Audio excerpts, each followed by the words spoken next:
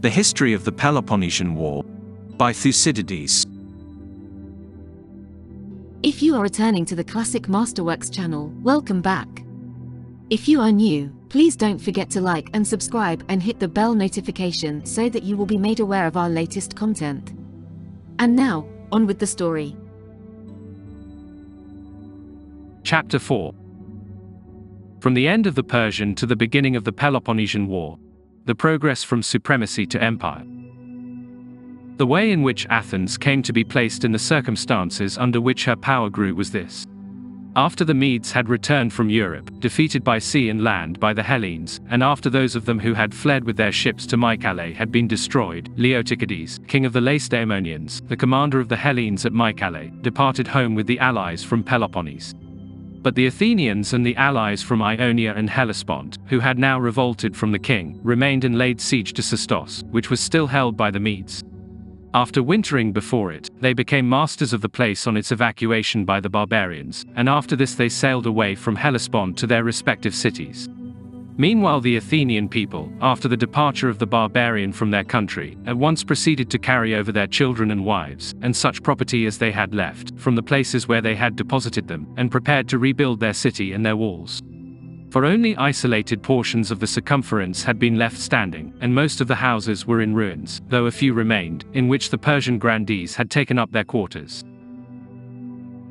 Perceiving what they were going to do, the Lacedaemonians sent an embassy to Athens. They would have themselves preferred to see neither her nor any other city in possession of a wall, though here they acted principally at the instigation of their allies, who were alarmed at the strength of her newly acquired navy and the valor which she had displayed in the war with the Medes. They begged her not only to abstain from building walls for herself, but also to join them in throwing down the walls that still held together of the ultra-Peloponnesian cities. The real meaning of their advice, the suspicion that it contained against the Athenians, was not proclaimed. It was urged that so the barbarian, in the event of a third invasion, would not have any strong place, such as he now had in Thebes, for his base of operations, and that Peloponnese would suffice for all as a base both for retreat and offense. After the Lacedaemonians had thus spoken, they were, on the advice of Themistocles, immediately dismissed by the Athenians, with the answer that ambassadors should be sent to Sparta to discuss the question. Themistocles told the Athenians to send him off with all speed to Lacedaemon, but not to dispatch his colleagues as soon as they had selected them, but to wait until they had raised their wall to the height from which defense was possible. Meanwhile the whole population in the city was to labor at the wall, the Athenians, their wives, and their children, sparing no edifice, private or public, which might be of any use to the work, but throwing all down. After giving these instructions, and adding that he would be responsible for all other matters there, he departed. Arrived at Lacedaemon he did not seek an audience with the authorities, but tried to gain time and made excuses. When any of the government asked him why he did not appear in the assembly, he would say that he was waiting for his colleagues, who had been detained in Athens by some engagement, however, that he expected their speedy arrival, and wondered that they were not yet there. At first the Lacedaemonians trusted the words of Themistocles, through their friendship for him, but when others arrived, all distinctly declaring that the work was going on and already attaining some elevation, they did not know how to disbelieve it. Aware of this, he told them that rumors are deceptive, and should not be trusted. They should send some reputable persons from Sparta to inspect, whose report might be trusted. They dispatched him accordingly. Concerning these Themistocles secretly sent word to the Athenians to detain him as far as possible without putting them under open constraint, and not to let them go until they had themselves returned. For his colleagues had now joined him, Abronicus, son of Lysicles, and Aristides, son of Lysimachus, with the news that the wall was sufficiently advanced, and he feared that when the Lacedaemonians heard the facts, they might refuse to let them go. So the Athenians detained the envoys according to his message, and Themistocles had an audience with the Lacedaemonians, and at last openly told them that Athens was now fortified sufficiently to protect its inhabitants, that any embassy which the Lacedaemonians or their allies might wish to send to them should in future proceed on the assumption that the people to whom they were going was able to distinguish both its own and the general interests. That when the Athenians thought fit to abandon their city and to embark in their ships, they ventured on that perilous step without consulting them, and that on the other hand, wherever they had deliberated with the Lacedaemonians, they had proved themselves to be in judgment second to none. That they now thought it fit that their city should have a wall, and that this would be more for the advantage of both the citizens of Athens and the Hellenic Confederacy, for without equal military strength it was impossible to contribute equal or fair counsel to the common interest. It followed, he observed, either that all the members of the confederacy should be without walls, or that the present step should be considered a right one.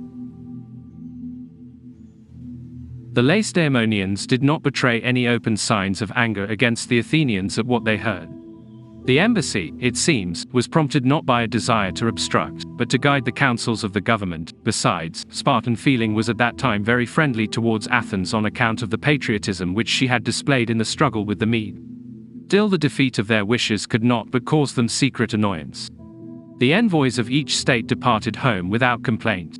In this way the Athenians walled their city in a little while. To this day the building shows signs of the haste of its execution. The foundations are laid of stones of all kinds, and in some places not wrought or fitted, but placed just in the order in which they were brought by the different hands, and many columns, too, from tombs, and sculptured stones were put in with the rest. For the bounds of the city were extended at every point of the circumference, and so they laid hands on everything without exception in their haste. Themistocles also persuaded him to finish the walls of Piraeus, which had been begun before, in his year of office as archon, being influenced alike by the fineness of a locality that has 3 natural harbors, and by the great start which the Athenians would gain in the acquisition of power by becoming a naval people. For he first ventured to tell them to stick to the sea and forthwith began to lay the foundations of the empire. It was by his advice, too, that they built the walls of that thickness which can still be discerned round Piraeus, the stones being brought up by 2 wagons meeting each other. Between the walls thus formed there was neither rubble nor mortar, but great stones hewn square and fitted together, cramped to each other on the outside with iron and lead. About half the height that he intended was finished. His idea was by their size and thickness to keep off the attacks of an enemy. He thought that they might be adequately defended by a small garrison of invalids, and the rest be freed for service in the fleet. For the fleet claimed most of his attention. He saw, as I think, that the approach by sea was easier for the king's army than that by land. He also thought Piraeus more valuable than the upper city. Indeed, he was always advising the Athenians, if a day should come when they were hard pressed by land, to go down into Piraeus, and defy the world with their fleet. Thus, therefore, the Athenians completed their wall, and commenced their other buildings immediately after the retreat of the Mede. Meanwhile Pausanias, son of Cleombrotus, was sent out from Lacedaemon as commander-in-chief of the Hellenes, with 20 ships from Peloponnese. With him sailed the Athenians with 30 ships, and a number of the other allies. They made an expedition against Cyprus and subdued most of the island, and afterwards against Byzantium, which was in the hands of the Medes, and compelled it to surrender. This event took place while the Spartans were still supreme. But the violence of Pausanias had already begun to be disagreeable to the Hellenes, particularly to the Ionians and the newly liberated populations. These resorted to the Athenians and requested him as their kinsmen to become their leaders, and to stop any attempt at violence on the part of Pausanias.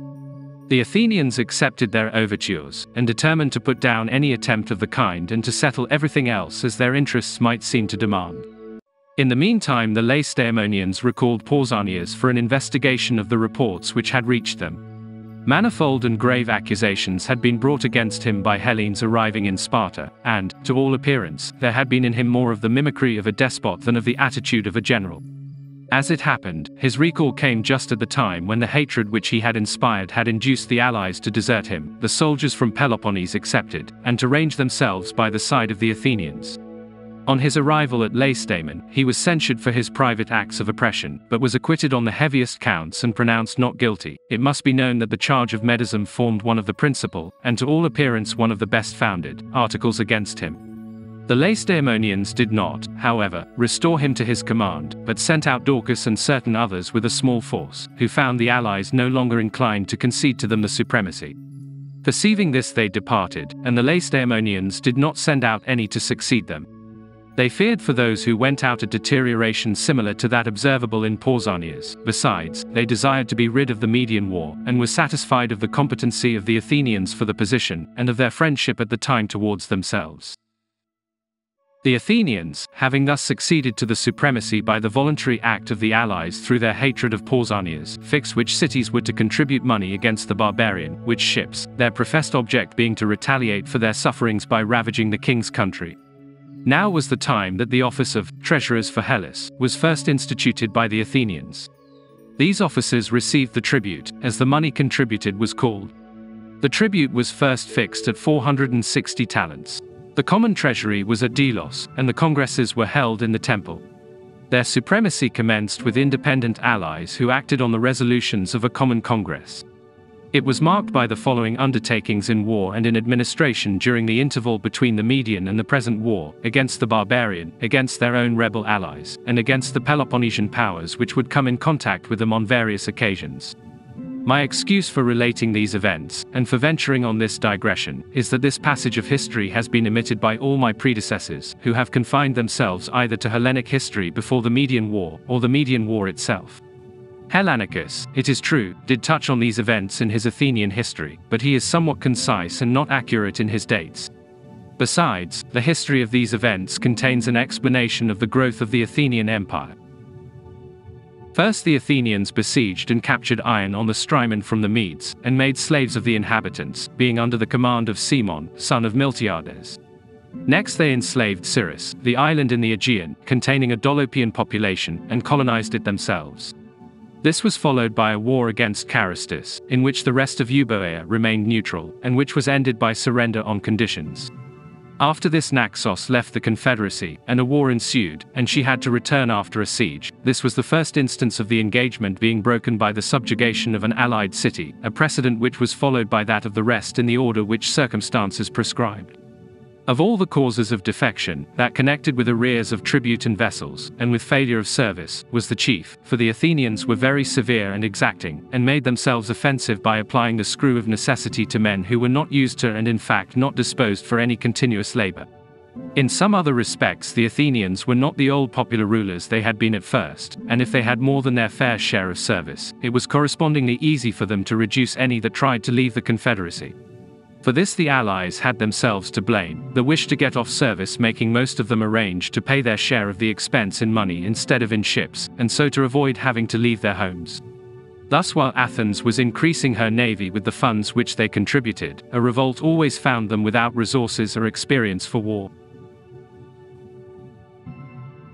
Next we come to the actions by land and by sea at the river Eurymedon, between the Athenians with their allies, and the Medes, when the Athenians won both battles on the same day under the conduct of Cimon, son of Miltiades, and captured and destroyed the whole Phoenician fleet, consisting of 200 vessels. Some time afterwards occurred the defection of the Thasians, caused by disagreements about the marts on the opposite coast of Thrace, and about the mine in their possession. Sailing with a fleet to Thasos, the Athenians defeated them at sea and effected a landing on the island. About the same time they sent 10,000 settlers of their own citizens and the allies to settle the place then called Enia Hodoi or 9 Ways, now Amphipolis. They succeeded in gaining possession of Enia Hodoi from the Edonians, but on advancing into the interior of Thrace were cut off in Drabascus, a town of the Edonians, by the assembled Thracians, who regarded the settlement of the place Enia Hodoi as an act of hostility. Meanwhile the Thasians, being defeated in the field and suffering siege, appealed to Lacedaemon, and desired her to assist them by an invasion of Attica.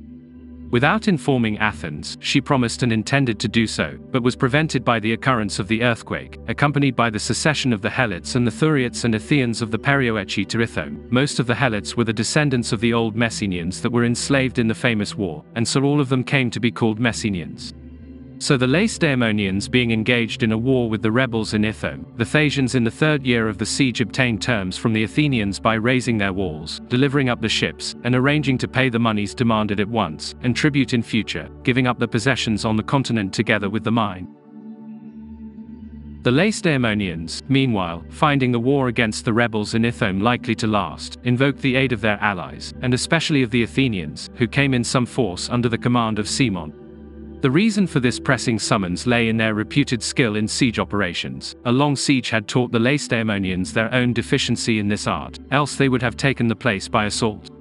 The first open quarrel between the Lacedaemonians and Athenians arose out of this expedition. The Lacedaemonians, when assault failed to take the place, apprehensive of the enterprising and revolutionary character of the Athenians, and further looking upon them as of alien extraction, began to fear that, if they remained, they might be tempted by the besieged in Ithome to attempt some political changes. They accordingly dismissed them alone of the allies, without declaring their suspicions, but merely saying that they had now no need of them.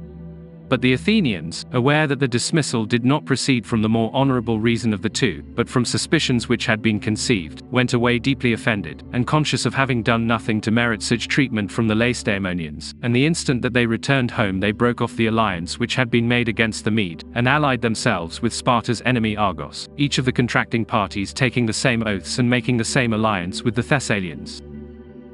Meanwhile the rebels in Ithome, unable to prolong further a 10 years' resistance, surrendered to Lacedaemon, the conditions being that they should depart from Peloponnese under safe conduct, and should never set foot in it again. Anyone who might hereafter be found there was to be the slave of his captor. It must be known that the Lacedaemonians had an old oracle from Delphi, to the effect that they should let go the suppliant of Zeus at Ithome. So they went forth with their children and their wives, and being received by Athens from the hatred that she now felt for the Lacedaemonians, were located at Naupactus, which she had lately taken from the Aetolian Locrians. The Athenians received another addition to their confederacy in the Megarians, who left the Lacedaemonian alliance, annoyed by a war about boundaries forced on them by Corinth. The Athenians occupied Megara and Pegae, and built the Megarians their long walls from the city to Nisaea, in which they placed an Athenian garrison. This was the principal cause of the Corinthians conceiving such a deadly hatred against Athens. Meanwhile Inaros, son of Psammetichus, a Libyan king of the Libyans on the Egyptian border, having his headquarters at Maria, the town above Pharos, caused a revolt of almost the whole of Egypt from King Artaxerxes and, placing himself at its head, invited the Athenians to his assistance. Abandoning a Cyprian expedition upon which they happened to be engaged with 200 ships of their own and their allies, they arrived in Egypt and sailed from the sea into the Nile, and making themselves masters of the river and 2/3 of Memphis, addressed themselves to the attack of the remaining third, which is called White Castle. Within it were Persians and Medes who had taken refuge there, and Egyptians who had not joined the rebellion. Meanwhile the Athenians, making a descent from their fleet upon Haliae, were engaged by a force of Corinthians and Epidaurians, and the Corinthians were victorious. Afterwards the Athenians engaged the Peloponnesian fleet off Scrophalia, and the Athenians were victorious. Subsequently war broke out between Aegina and Athens, and there was a great battle at sea off Aegina between the Athenians and Aeginetans, each being aided by their allies, in which victory remained with the Athenians, who took 70 of the enemy's ships, and landed in the country and commenced a siege under the command of Leocrates, son of Strobus. Upon this the Peloponnesians, desirous of aiding the Aeginetans, threw into Aegina a force of 300 heavy infantry, who had before been serving with the Corinthians and Epidaurians. Meanwhile the Corinthians and their allies occupied the heights of Geranea, and marched down into the Megarid, in the belief that, with a large force absent in Aegina and Egypt, Athens would be unable to help the Megarians without raising the siege of Aegina. But the Athenians, instead of moving the army of Aegina, raised a force of the old and young men that had been left in the city, and marched into the Megarid under the command of Myronides. After a drawn battle with the Corinthians, the rival hosts parted, each with the impression that they had gained the victory. The Athenians, however, if anything, had rather the advantage, and on the departure of the Corinthians set up a trophy. Urged by the taunts of the elders in their city, the Corinthians made the preparations, and about 12 days afterwards came and set up the trophy as victors. Sallying out from Megara, the Athenians cut off the party that was employed in erecting the trophy, and engaged and defeated the rest. In the retreat of the vanquished army, a considerable division, pressed by the pursuers and mistaking the road, dashed into a field on some private property, with a deep trench all round it, and no way out. Being acquainted with the place, the Athenians hemmed their front with heavy infantry and, placing the light troops round in a circle, stoned all who had gone in. Corinth here suffered a severe blow. The bulk of her army continued its retreat home. About this time the Athenians began to build the long walls to the sea, that towards Phalerum and that towards Piraeus. Meanwhile the Phocians made an expedition against Doris, the old home of the Lacedaemonians, containing the towns of Boeum, Catinium, and Erineum. They had taken one of these towns, when the Lacedaemonians under Nicomedes, son of Cleombrotus, commanding for King Pleistonax, son of Pausanias, who was still a minor, came to the aid of the Dorians with 1,500 heavy infantry of their own, and 10,000 of their allies. After compelling the Phocians to restore the town on conditions, they began their retreat. The route by sea, across the Chrysean Gulf, exposed them to the risk of being stopped by the Athenian fleet, that across Geranea seemed scarcely safe, the Athenians holding Megara and Pegae. For the pass was a difficult one, and was always guarded by the Athenians, and, in the present instance, the Lacedaemonians had information that they meant to dispute their passage. So they resolved to remain in Boeotia, and to consider which would be the safest line of march. They had also another reason for this resolve. Secret encouragement had been given them by a party in Athens, who hoped to put an end to the reign of democracy and the building of the long walls. Meanwhile, the Athenians marched against them with their whole levy and 1,000 Argives and the respective contingents of the rest of their allies. Altogether they were 14,000 strong. The march was prompted by the notion that the Lacedaemonians were at a loss how to effect their passage, and also by suspicions of an attempt to overthrow the democracy. Some cavalry also joined the Athenians from the Thessalian allies, but these went over to the Lacedaemonians during the battle. The battle was fought at Tanagra in Boeotia. After heavy loss on both sides, victory declared for the Lacedaemonians and their allies. After entering the Megarids and cutting down the fruit trees, the Lacedaemonians returned home across Geronea and the Isthmus. 62 days after the battle, the Athenians marched into Boeotia under the command of Myronides, defeated the Boeotians in battle at Oenophota, and became masters of Boeotia and Phocis. They dismantled the walls of the Tanagrians, took 100 of the richest men of the Opuntian Locrians as hostages, and finished their own long walls. This was followed by the surrender of the Aeginetans to Athens on conditions. They pulled down their walls, gave up the ships, and agreed to pay tribute in future. The Athenians sailed round Peloponnese under Tolmides, son of Ptolemaeus, burnt the arsenal of Lacedaemon, took Chalcis, a town of the Corinthians, and in a descent upon Sicyon defeated the Sicyonians in battle. Meanwhile, the Athenians in Egypt and their allies were still there, and encountered all the vicissitudes of war. First, the Athenians were masters of Egypt, and the king sent Megabazus, a Persian, to Lacedaemon with money to bribe the Peloponnesians to invade Attica and so draw off the Athenians from Egypt. Finding that the matter made no progress, and that the money was only being wasted, he recalled Megabazus with the remainder of the money, and sent Megabazus, son of Zopyrus, a Persian, with a large army to Egypt. Arriving by land, he defeated the Egyptians and their allies in a battle, and drove the Hellenes out of Memphis, and at length shut them up in the island of Prosopitis, where he besieged them for a year and 6 months. At last, draining the canal of its waters, which he diverted into another channel, he left their ships high and dry and joined most of the island to the mainland, and then marched over on foot and captured it. Thus the enterprise of the Hellenes came to ruin after 6 years of war. Of all that large host, a few traveling through Libya reached Cyrene in safety, but most of them perished. And thus Egypt returned to its subjection to the king, except Amyrtaeus, the king in the marshes, whom they were unable to capture from the extent of the marshmen being also the most warlike of the Egyptians.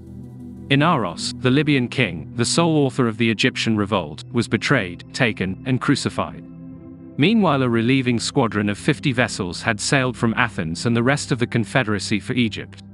They put into shore at the Mendesian mouth of the Nile, in total ignorance of what had occurred. Attacked on the land side by the troops, and from the sea by the Phoenician navy, most of the ships were destroyed, the few remaining being saved by retreat. Such was the end of the great expedition of the Athenians and their allies to Egypt. Meanwhile, Orestes, son of Echecratidas, the Thessalian king, being an exile from Thessaly, persuaded the Athenians to restore him. Taking with them the Boeotians and Phocians their allies, the Athenians marched to Pharsalus in Thessaly. They became masters of the country, though only in the immediate vicinity of the camp, beyond which they could not go for fear of the Thessalian cavalry. But they failed to take the city or to retain any of the other objects of their expedition, and returned home with Orestes without having effected anything. Not long after this, 1,000 of the Athenians embarked in the vessels that were at Pegae. Pegae, it must be remembered, was now theirs, and sailed along the coast to Sicyon under the command of Pericles, son of Xanthippus. Landing in Sicyon and defeating the Sicyonians who engaged them, they immediately took with them the Achaeans and, sailing across, marched against and laid siege to Aeneadae in Acarnania.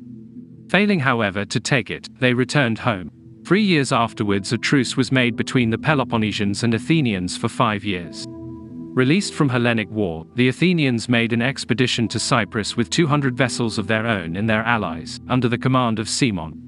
60 of these were detached to Egypt at the instance of Amyrtaeus, the king in the marshes. The rest laid siege to Citium, from which, however, they were compelled to retire by the death of Cimon and by scarcity of provisions. Sailing off Salamis in Cyprus, they fought with the Phoenicians, Cyprians, and Cilicians by land and sea, and, being victorious on both elements, departed home, and with them the returned squadron from Egypt. After this, the Lacedaemonians marched out on a sacred war, and, becoming masters of the temple at Delphi, it in the hands of the Delphians. Immediately after their retreat, the Athenians marched out, became masters of the temple, and placed it in the hands of the Phocians. Some time after this, Orchomenus, Chaeronea, and some other places in Boeotia being in the hands of the Boeotian exiles, the Athenians marched against the above-mentioned hostile places with 1,000 Athenian heavy infantry and the allied contingents, under the command of Tolmides, son of Ptolemaeus. They took Chaeronea, and made slaves of the inhabitants, and, leaving a garrison, commenced their return. On their road they were attacked at Coronea by the Boeotian exiles from Orchomenus, with some Locrians and Euboean exiles, and others who were of the same way of thinking, were defeated in battle, and some killed, others taken captive. The Athenians evacuated all Boeotia by a treaty providing for the recovery of the men, and the exiled Boeotians returned, and with all the rest regained their independence. This was soon afterwards followed by the revolt of Euboea from Athens. Pericles had already crossed over with an army of Athenians to the island, when news was brought to him that Megara had revolted, that the Peloponnesians were on the point of invading Attica, and that the Athenian garrison had been cut off by the Megarians, with the exception of a few who had taken refuge in Nisaea. The Megarians had introduced the Corinthians, Sicyonians, and Epidaurians into the town before they revolted. Meanwhile Pericles brought his army back in all haste from Euboea. After this the Peloponnesians marched into Attica as far as Eleusis and Thraeus, ravaging the country under the conduct of King Pleistonax, the son of Pausanias, and without advancing further returned home. The Athenians then crossed over again to Euboea under the command of Pericles, and subdued the whole of the island. All but Histiaea was settled by convention. The Histians they expelled from their homes, and occupied their territory themselves. Not long after their return from Euboea, they made a truce with the Lacedaemonians and their allies for 30 years, giving up the posts which they occupied in Peloponnese, Nisaea, Pegae, Troezen, and Achaea. In the 6th year of the truce, war broke out between the Samians and Milesians about Priene. Worsted in the war, the Milesians came to Athens with loud complaints against the Samians. In this they were joined by certain private persons from Samos itself, who wished to revolutionize the government. Accordingly the Athenians sailed to Samos with 40 ships and set up a democracy, took hostages from the Samians, 50 boys and as many men, lodged them in Lemnos, and after leaving a garrison in the island returned home. But some of the Samians had not remained in the island, but had fled to the continent. Making an agreement with the most powerful of those in the city, and an alliance with Pissuthnes, son of Hystaspes, the then satrap of Sardis, they got together a force of 700 mercenaries, and under cover of night crossed over to Samos. Their first step was to rise on the commons, most of whom they secured, their next to steal their hostages from Lemnos, after which they revolted, gave up the Athenian garrison left with them and its commanders to Pissuthnes, and instantly prepared for an expedition against Miletus. The Byzantines also revolted with them. As soon as the Athenians heard the news, they sailed with 60 ships against Samos.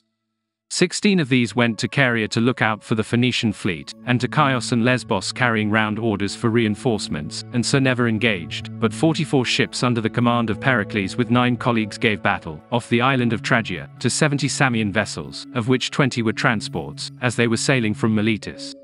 Victory remained with the Athenians. Reinforced afterwards by 40 ships from Athens, and 25 Chian and Lesbian vessels, the Athenians landed, and having the superiority by land invested the city with 3 walls. It was also invested from the sea.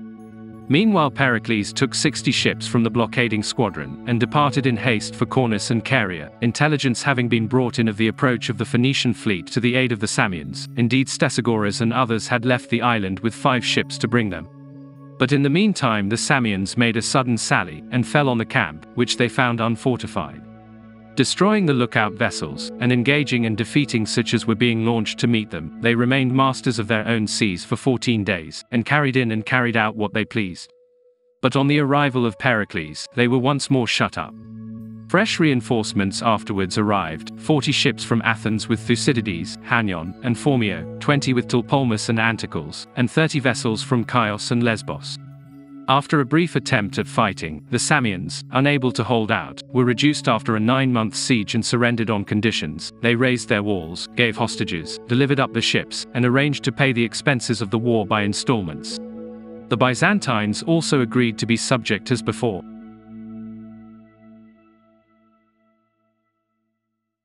Thank you for watching. Please join us again for more of the history of the Peloponnesian War here at the Classic Masterworks channel. Goodbye.